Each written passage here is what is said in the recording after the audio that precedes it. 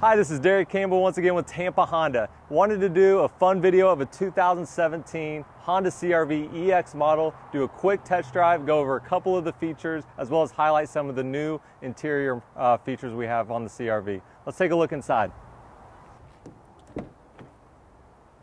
As soon as you open the door to this new CR-V, you can tell it has been a complete redesign from top to bottom.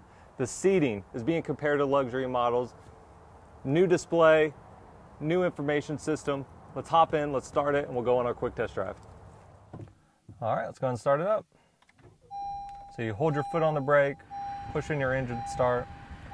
First thing I noticed about the redesign of the 2017 CR-V is how amazing the display looks. They have redone the display for your audio system, so it does come with your 7-inch audio display, and it's almost set in, almost looks like a tablet that they set there, and it looks great. It does not look out of place at all. You do have the redesign for your steering wheel as well, so you have all of your same settings, your volume control, your Bluetooth, but it has a new look and new feel similar to your 2017 Honda Civic. All right, let's go ahead and take it on the road.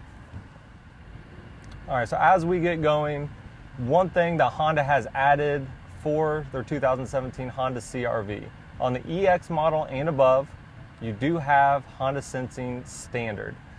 So that was not standard on previous models, and for them to add it on the EX and above is a great addition to the CR-V. So as we get going, the CR-V does have the new 1.5 liter engine in it, and you can feel it immediately compared to previous models. It has a little extra pickup, but you still have the smoothness of the ride that you're used to in the CR-V. A great addition to the CR-V. So it does come with your Honda Sensing package suite, which does have your forward collision warning, your adaptive cruise control, lane departure warning, lane keep assist, all amazing safety options that they've added on the EX and above. So what I will go ahead and do is start up our adaptive cruise control.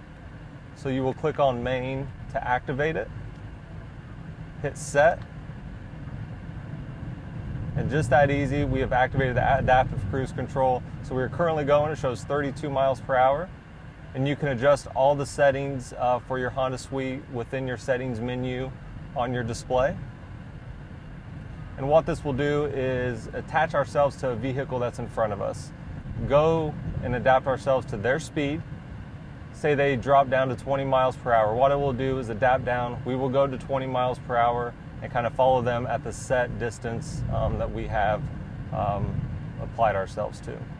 Hey guys, thank you for taking the time to go on the test drive with me today. If you have any questions on the CR-V, don't hesitate, go to our website, www.tampahonda.com. Make sure you like the video, hit subscribe. Thank you once again.